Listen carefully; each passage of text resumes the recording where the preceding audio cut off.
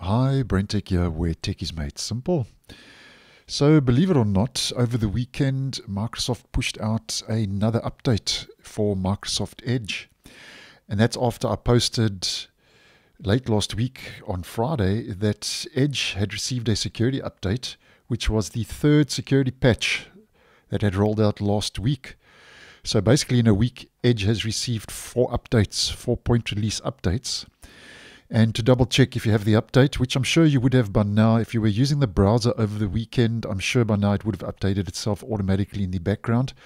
But to double check we have the update, we head to our main menu, help and feedback about Microsoft Edge. And the latest version and build is 134.0.3124.72. And that point release has been bumped up from 0.68. Now, once again, Microsoft hasn't given us any information in the changelog and the release notes for this point release.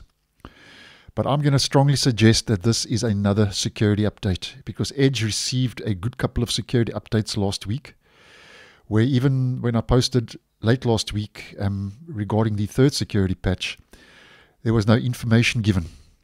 And my reason for strongly suggesting that this is a security update for the browser is because it was pushed out over the weekend, which Microsoft really never pushes out an update for browsers over the weekend unless it's an emergency update to fix a security issue.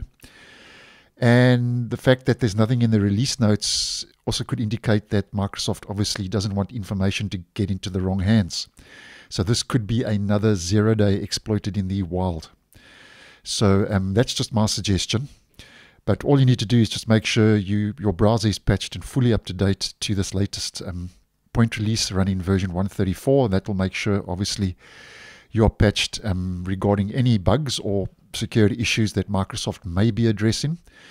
And if I get any more information as to what I've posted in this video, obviously I'll repost and let you guys know. But just make sure your browser's up to date. It takes a couple of seconds and it is your first line of defense. And I have had a quick look around the browser after updating with this latest point release, and I'm not noticing any front-facing tweaks and adjustments that the update has included. So thanks for watching, and I'll see you in the next one.